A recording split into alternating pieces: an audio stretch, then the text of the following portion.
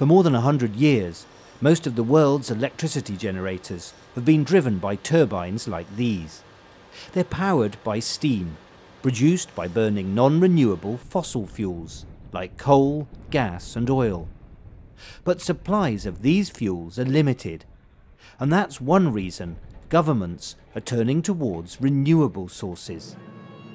Renewable energy makes use of sources that are continually being replenished, like wind, water flows, energy from the sun, or even wood, as long as it comes from a source where at least one tree is planted for every one that's cut down.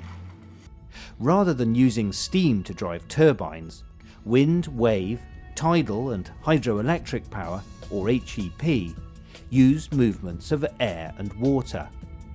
Getting energy from these sources has meant adapting turbines for different purposes, but the principles remain the same. As wind or water moves past the blades, it gets deflected, pushing the blade around, providing rotational movement that drives the generator.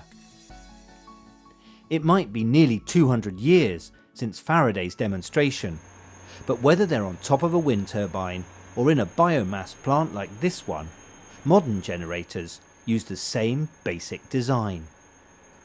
Inside the casing you'll find an electromagnet, surrounded by one or more fixed coils of copper wire. The magnet's attached to an axle that spins at high speed. Like Faraday's original model, the movement of the magnet induces a voltage, which causes a current to flow in the coils of wire.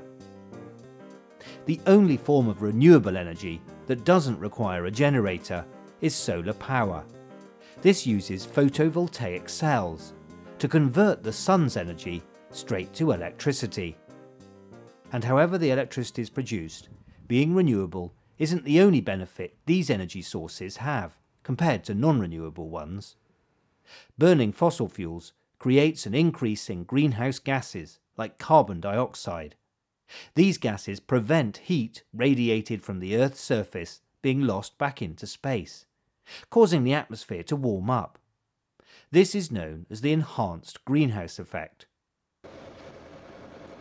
Rather than using fossil fuels, campaign groups like Friends of the Earth and Greenpeace want governments to use emission-free sources of energy, like wind, hydroelectric and solar, to generate our electricity.